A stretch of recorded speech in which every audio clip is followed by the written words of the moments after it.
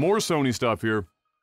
They do, in fact, apparently have something in the works for Gamepass, but Jim Ryan, the CEO, said that news will come in the future when asked about what it could be. So they have something that they're not ready to talk about yet. I would be shocked if we got further than E3 season and we didn't hear about an answer from Sony. Just because, and I know we semi-talked about this last week, but this is a bit more detailed than just the kind of high-level question I asked last week. What I have here in my notes, as I've written it down, is no, but really, what the fuck is Sony doing? Because if you look at every move that they've made since they lost their last CEO in 2019, and I cannot think of his fucking name off the top of my head because all I can think of is Jim Ryan right now. He did an amazing job while he was there. And they parted ways in 2019, he and Sony, after he became like the head of the global, when they said there was like an internal power struggle, which is usually he wanted to go in one direction with the PlayStation, and Sony wanted to go in another direction. And that was very telling to me when that first happened, because there was so much success. I mean, think of the success of the PlayStation 4. It's the most successful PlayStation, basically, of all time, by no small margin. I mean, the amount of fucking consoles that they moved, and the amount of games that they moved, and the studios that they built up in that generation, and created the stuff that that they're basically living off of now with the PlayStation 5, is enormous. There was zero faults that this guy made. He made zero missteps. Now, granted, he didn't exactly have a lot of pressure because Xbox couldn't have possibly had a worse fucking go with last generation. So it's not like he had to, actually have his guard up. But at the same time, sometimes it's even easier to make mistakes when you have no pressure, right? You get lazy. But he wasn't lazy. He fucked the game up. He came in and he fucked everyone over. I made it even worse for Xbox. And then they fucking go ahead and separate, part ways. So that was very telling. So now we got Jim Ryan, and Jim Ryan is a very different CEO from him. Sean Layden, thank you, Maverick. So very different from Sean. Jim Ryan is like the guy that you pulled from another industry that was only peripherally interested in video games, probably doesn't play a lot of them himself, and is a good businessman, but doesn't give a fuck about games. So you brought him in because as Sony wants to I guess, if it ain't broke, don't fix it. We don't want to mix anything up. We want to push this narrative that we're the best place to play games. So they bring him in and he's been doing just that. He hasn't had to do a hell of a lot up to this point. It's only 2019 that he came in. It's not like he had a lot to do. Pandemic year 2020. So he took over the reins for the very last, the 11th hour of PlayStation 5's release. And now we're just seeing his actual plans now kind of starting to become more public as we're moving forward. So what are those plans? Well, for one, they're doubling, obviously, and tripling down on AAA-only shit. You do not hear anything below AAA coming out of Sony. They exist, but they relegate them to blog posts on their website. It's like, oh, we have some indie games, and yeah, we put a blog post up, go read about our indie games. It's like they're the black sheep of the family. Yeah, we got some, but we don't want to talk about them because what we want to do is we want to talk about nothing but these $700 million budget quadruple A video games that we want you to believe are worth the $70 price tag, and that our console is as expensive as it is because we're the best place to play games. We are the Ferrari of video game consoles. We are the price premium for a reason. We're so price premium, we don't even want to talk about the fact that we technically have indie games on our platform. We don't even want to mention it. It's plebeian shit. That shit that costs $14.99? Fuck it. We don't want to hear about it. We want the $70, the $69.99, $79.99. That's the kind of games you can experience on the PlayStation. So we know that they're doubling and tripling down on that. And they've done so much that they are even, I just mentioned, stripping their own teams to support other studios, like I just mentioned with Naughty Dog for The Last of Us remake. And perhaps the boldest fucking move I've seen them make so far was them shuttering Japan studios, I think it was last year, So, Japan Studios is one of those things that if you didn't pay attention to the labels on the games, you probably wouldn't know what games they made. But they've been with Sony for 24 years. It's a hot fucking minute. 24, it's basically the life of the fucking brand. 24 years, more or less, right? Okay, so they made everything from like the very first 3D platformer for PlayStation, all the way up to being involved in the launch titles for the PlayStation 5. That's their span of dedication.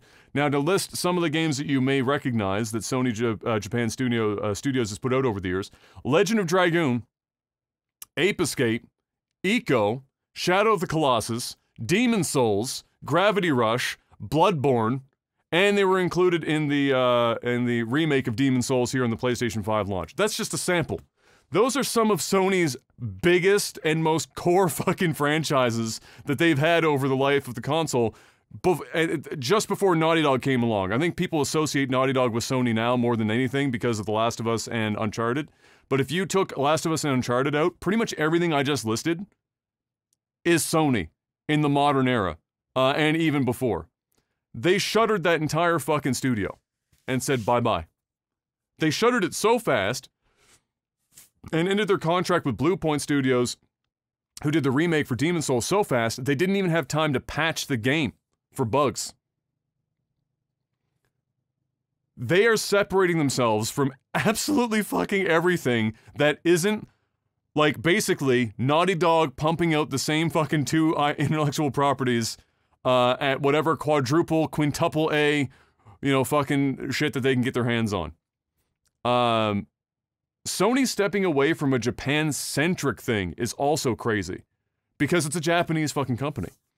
And Japanese companies normally put Japan ahead of literally everywhere else when possible. So that's another huge indication of where exactly they're going. Jeff Grubb, who is a journalist and a writer for, often writes for GamesBeat, wrote, as far as I'm concerned, accurately this week, that PlayStation's new head Jim Ryan is making the play to simply sell a premium narrative, hoping that it works out based on last generation's success. And while I agree with that, as we talked about last week, and I think we both agree that this is a short-term success solution that is inevitably going to cause them problems and fail versus Microsoft's long game that they've been piecing together, if they don't wisen up to the fact that this is a short gameplay right now. Because, last generation's narrative was more or less, we're where you go to play games, which was easy because Microsoft had no games. So it was like the easiest narrative ever. It's like, you want to play some good ass fucking video games? Buy a PlayStation 4. Because Phil Spencer took over the Xbox One, which was this is where you come to watch NFL games as a PVR on your fucking console, and had to somehow spin that shit in the rest of the life cycle of the Xbox One. So it was easy. And now they're trying to push this premium thing as a thing on the back of Sean Layden's work on the PS4. So I know we talked about that strategy versus the Xbox in the long term, but do you think that Jim Ryan is going to be successful as a CEO here in the long term? Do you think that he might end up being replaced based on the moves he's making now in the not too distant future? I don't know, man. I mean, it could go one way or the other. And I think, I don't know. Maybe there's something that we just don't know yet. But at the same time, it's like, what else could there really be? It's tough. I think. I mean, we know they have to. I mean, we know that at least Jim Ryan is hinting that they have a solution for the Xbox Game Pass problem. But even if they have that, what are they going to put on it? If all they've got is AAA Naughty Dog shit being cranked out because they've shut down every other avenue for the console. I mean, I guess you put down all those games that you just listed, Ape Escape, fucking Shadow of Colossus, Demon Souls, Bloodborne, you throw, Legend of Dragoon, you throw them all on there. I really don't know. If I had to guess, it just seems as though Sony is doing the same mistakes that Xbox did during the 360, where Or you mean early Xbox One, not early 360? sorry, yes, early Xbox One, Yeah. where they thought we wanted something and they went heavy in the paint on that, watch football. Hell yeah, football. Watch your sports, and we're more than just a gaming machine. We're a home entertainment system, and we're really driving that home. And I think Sony is gambling here. We'll see if it pays off, but something tells me that in about 3 years, we're going to see a Sony press conference where they come out and they say, listen, we've listened. And the classic corporate, we listen to you guys on our forums.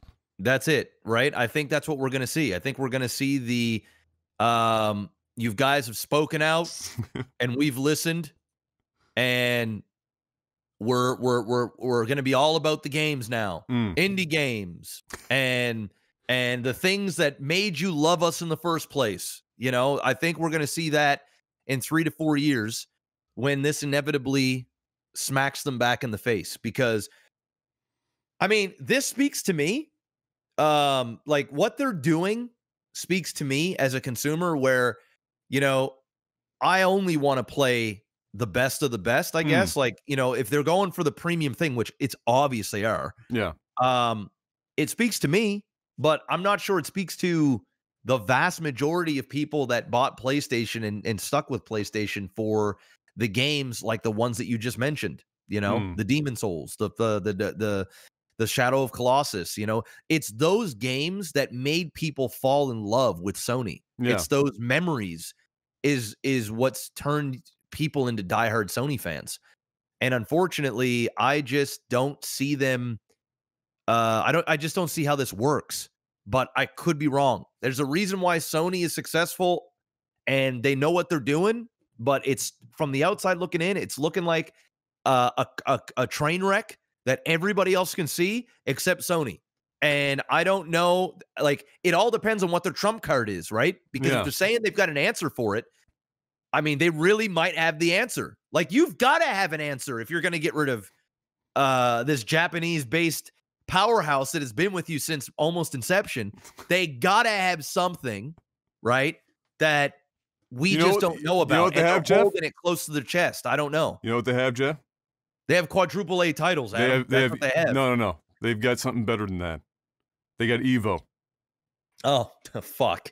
Yeah, that's there's just so many things that they're doing that I'm going, what are they doing? Yeah, exactly. Like, it makes sense. It's so hectic that it does make you think, like, it makes so little sense that you're thinking there has to be something we don't know, right? Yeah. It's kind of like when you're watching a TV show and everything is going wrong in ways that you were like, how is any of this what is the M. Night Shyamalan plot twist? Where is Jim Ryan's M. Night Shyamalan plot twist? Or is this going to turn into another Avatar: The Last Airbender, Jeff? Yeah, and I'm hoping it's not an Avatar: The Last Airbender. Here's the thing, man. Sony is so far ahead, like, just in terms of it, like, it's just its name brand and the people that have love for Sony, that they can actually afford to take risks. Xbox just can't afford to take any risks. Which is funny because they're taking the most risk right now of the two. Like, Sony's playing the safest. These moves are obviously, to the rest of us, we're thinking this can't be safe. You're axing most of your good shit, but they're doubling down on the already proven. Yes.